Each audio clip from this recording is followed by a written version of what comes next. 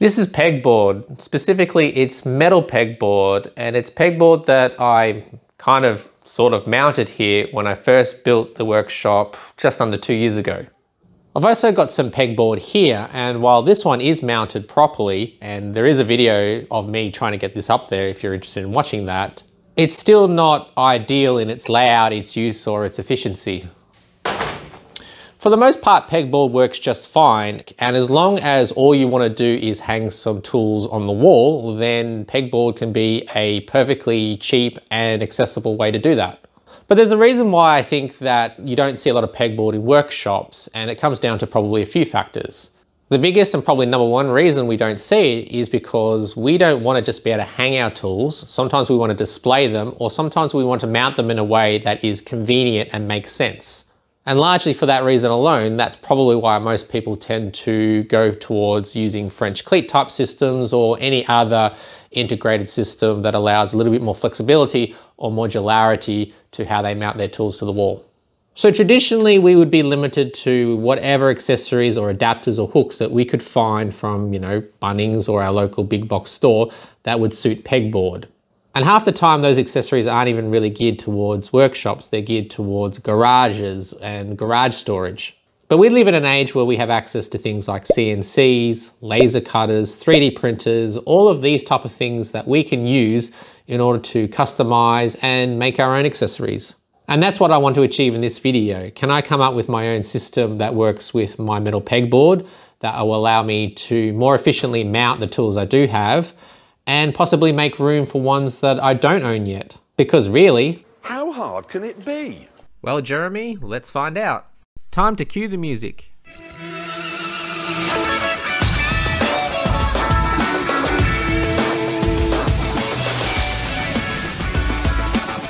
In today's episode, I measured twice and cut 4 times. What? And that grunting is a surefire way to make sure something fits.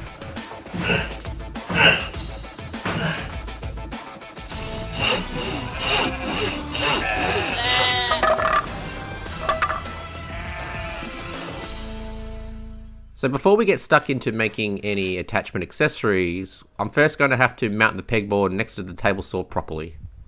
The frame of this is going to be made up of strips of form ply, and I'll rip those from this 3/4 panel that I've been saving for this project.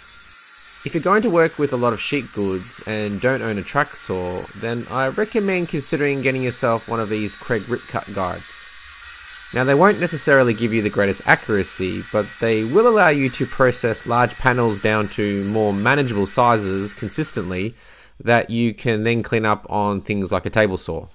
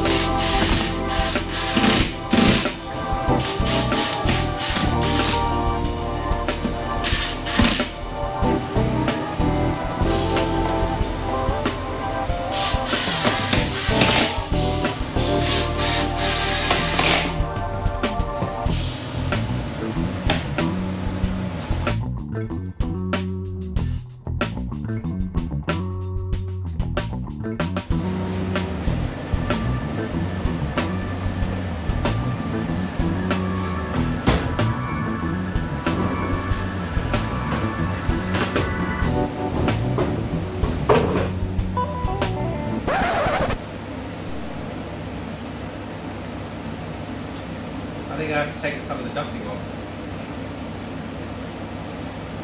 Okay. We can do that,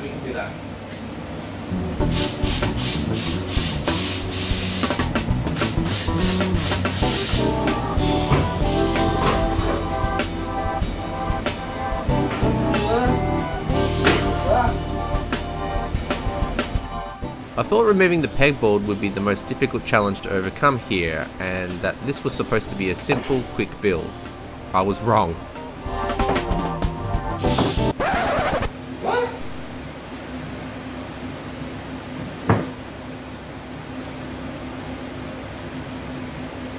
What? Right, so it doesn't fit. What's the saying? Ambitious but rubbish. I used dimensions from plans I had for that one. Should be exactly the same panel. But for some unknown reason, maybe because of my math. It was 100% because of my math. Probably because of my math. I've cut it this much too short. Be one thing if this one was too long. We can shorten that. But now we're out by, I don't know, that much. So, do I just cut this? I don't really have a means to cut it. Or do I somehow fix this? I guess the answer is we've got to somehow fix this.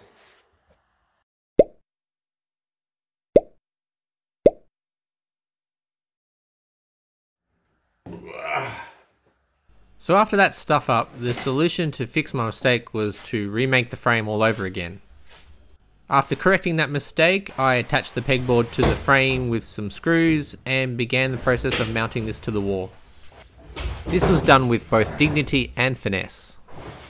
Far out.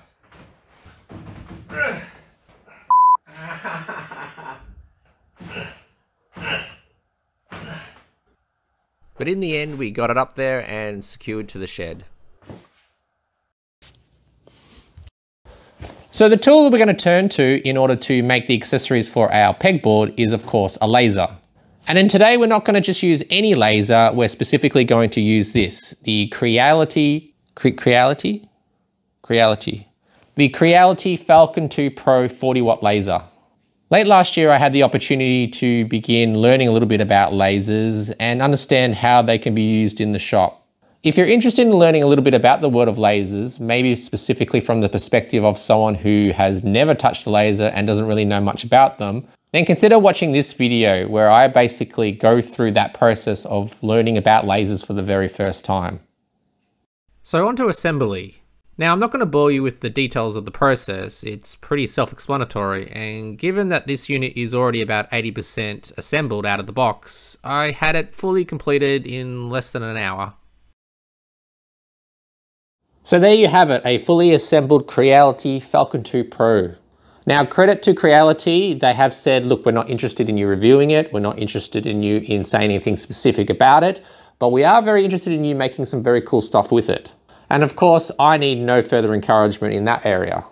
But what I will do during the process is probably point out some of the features or functionality that I think make this a unique proposition, especially for those who already own a laser and are maybe looking for that next step in their laser journey. Because for me, I think there's a number of features on here already that are likely going to result in me replacing my existing laser. So with all of that said, I think the next thing to do is start thinking about the accessories and adapters that we're going to make for our pegboard and start, putting that into Lightburn. For the next week or so, I played around in Lightburn and experimented with different types of potential solutions in geometry on how these accessories would physically attach to the pegboard.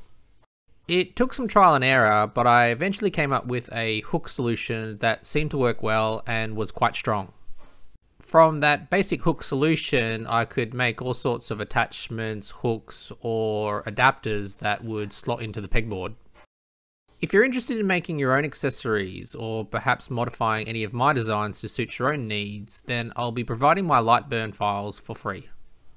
Check out the description for details on where you can download a copy, and be sure to let me know if you make something cool out of them.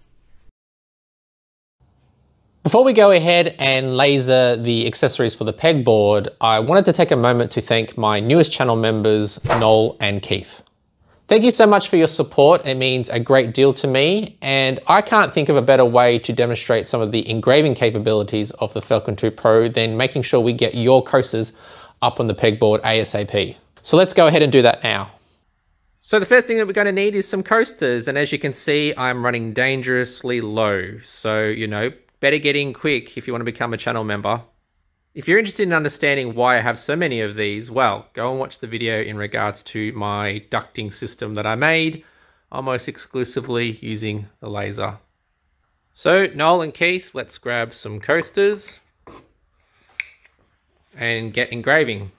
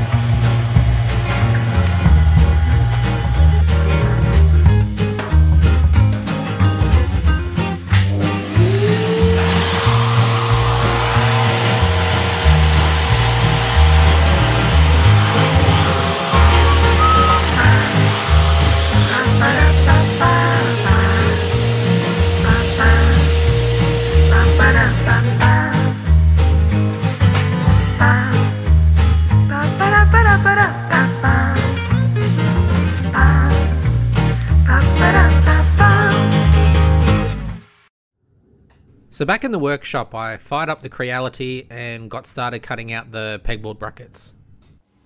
I want to use up as much scrap and offcuts as I can, and there is a really cool feature of the Falcon 2 Pro that's really going to help me yield as much out of these scraps as possible.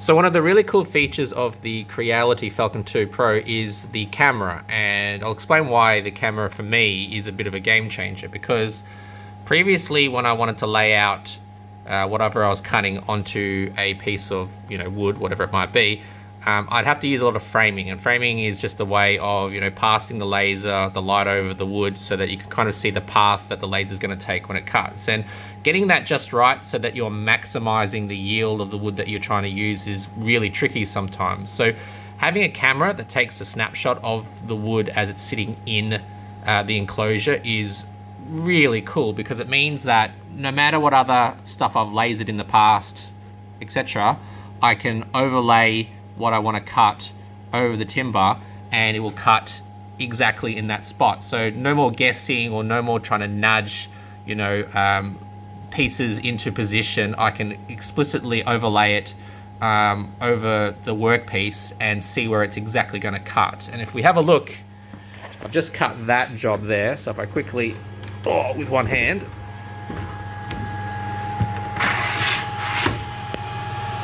so as you can see, it has exactly cut where I've told it to. So the camera, really cool feature, something if you are in the market for an upgrade, this is one of the must-have upgrades when it comes to lasers. Okay, we've been very busy lasering away and making our brackets for our pegboard. In fact, we're still lasering. You can hear it in the background there. But we've got a whole bunch of brackets that are ready to go up on the wall, and I've specifically designed them for a bunch of the table saw accessories that you see here. So one of my pain points is that the dado stack lives somewhere else in the workshop, and every time I need to get it out, I have to go through the stack of dados. So it would be good to be able to have them out up on the pegboard, just ready to go with the different sizes, so that I can just quickly grab the necessary blades and put them into the table saw. And that of course also extends to some of the other accessories like the push sticks, some of the other blades that I have, the other clamps and accessories that go all with the table saw. So it'll be good to have them all up on there, and I think I'm ready to go ahead and do that.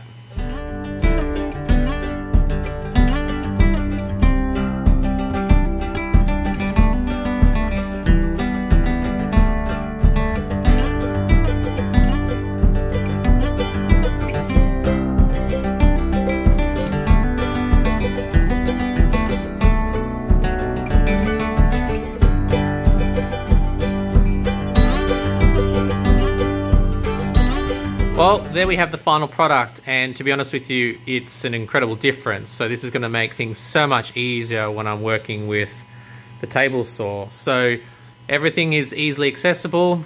All my dado blades are easy to retrieve, my shims, my other blades, some of the other table saw accessories. The push sticks are really quick to grab, so that's extraordinarily helpful.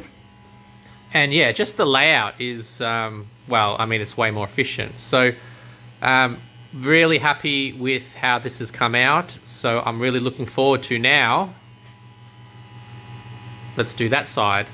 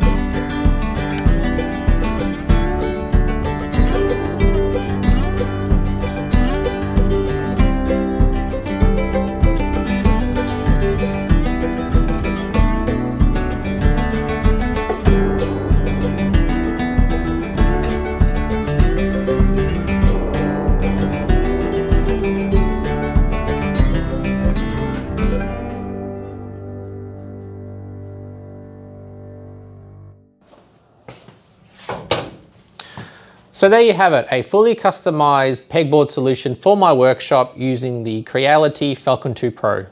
Now, was this the most exciting workshop project that I've ever done? Well, probably not. But in terms of the end result, I have to say it's probably one of my most satisfying ever.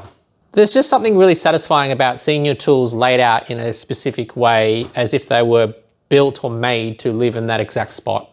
And that really gives me the warm and fuzzies, and walking into the workshop makes it that much more enjoyable.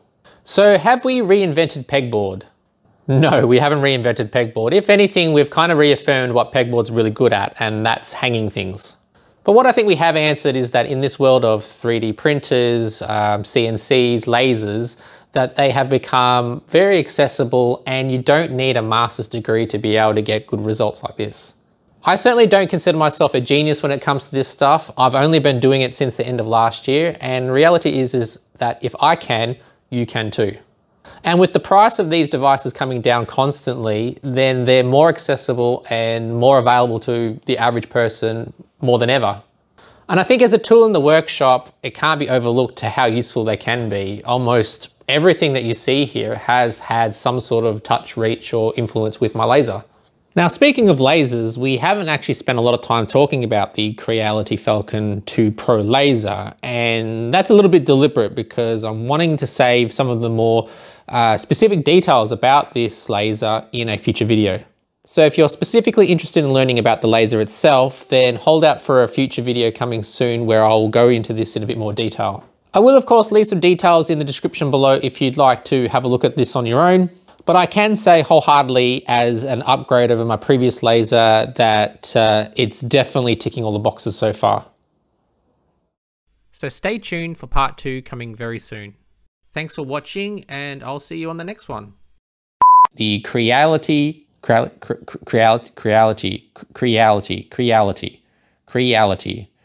Creality Falcon? Yeah. The Creality Falcon2 Pro 40 watt laser.